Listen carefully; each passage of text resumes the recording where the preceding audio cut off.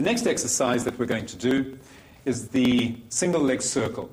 So placing both legs on the ground, place the right leg up into the air.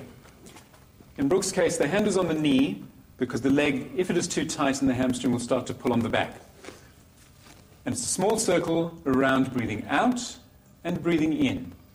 Breathing out, breathing in. So imagine the stomach is actually attached to the leg. Pull the stomach in to raise the leg, lengthen the stomach to lower the leg. Pull the stomach in to raise the leg, breathe out, and stretch the stomach muscles.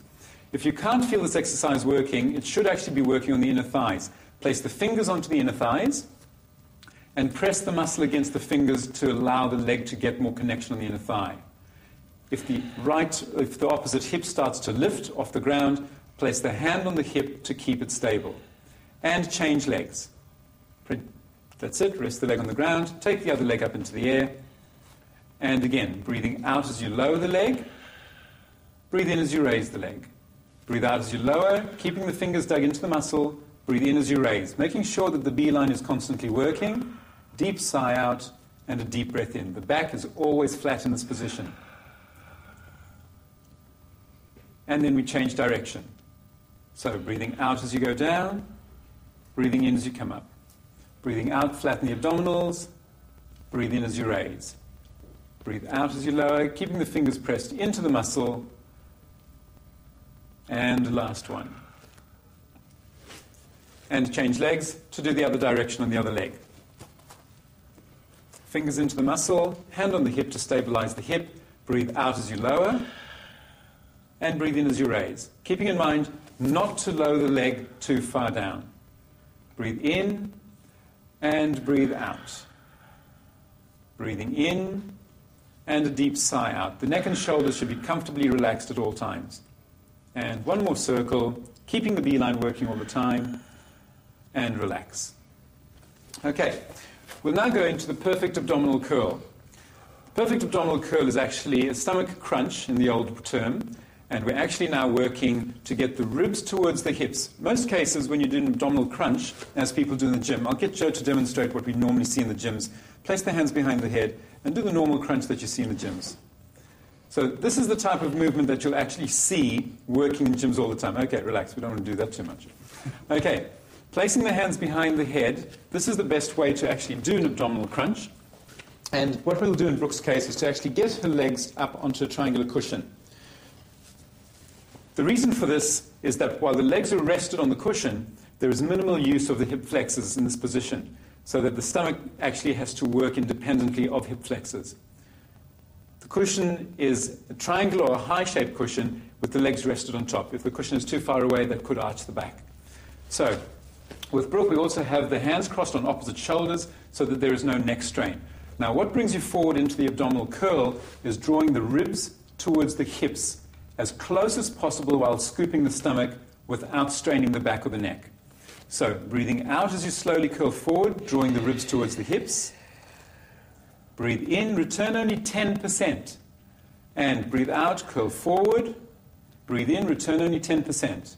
And keep going. Deep sigh out as you come forward. We have a saying, if you're not toning it, you're flabbing it. So if you rest in between each repetition, the muscles release and they contract, they release and they contract. So in actual fact, we want to keep them working all the time so you can feel the muscles constantly under work. Breathing out as you curl forward. Breathing in as you release 10%. Breathe out, curl forward. Now notice Joe's knees. The femur is at about approximately a 45-degree angle.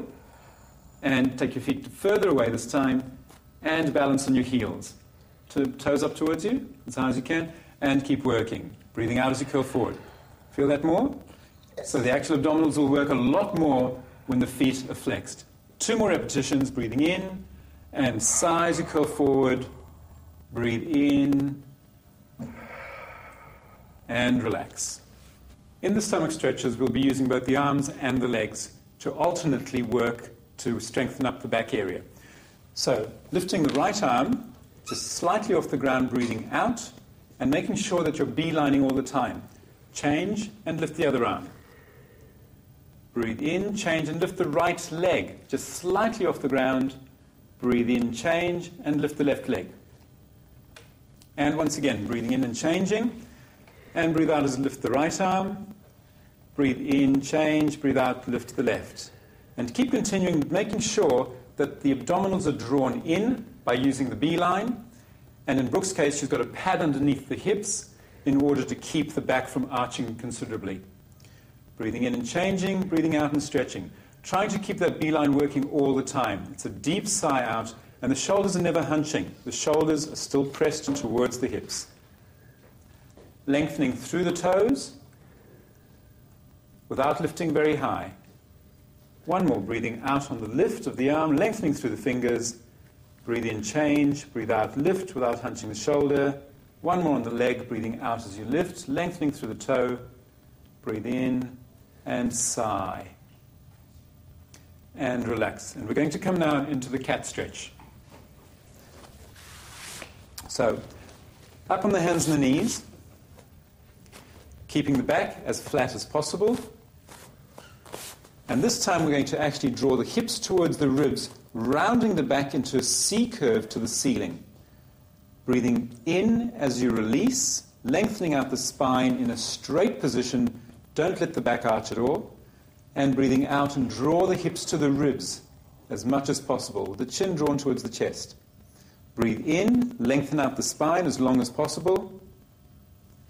And again, breathe out and tuck. Draw the ribs to the hips, still working on the B-line. Breathing in, lengthen all the way through the spine, through the neck, through the crown of the head, and breathe out as if someone's pulling you up by your lower back to the ceiling. Breathe in as you release. Use the abdominal muscles here, use the B-line, and breathe out, draw the hips to the ribs using the B-line. And then comfortably sit back into a rest position. Hands by the sides in Brooke's case, and just allowing the back to stretch and relax. Gently pressing the tailbone in towards the heels while the upper back remains relaxed. Maintaining our bodies in great condition is of importance to all of us. Through this series of videos, we hope that we have been able to help you in reducing the stresses of daily living and improving your well-being. Through this end, we hope that you can reduce your risk of injury and improve your performance. My name is Alan Menezes from the Pilates Institute of Australasia.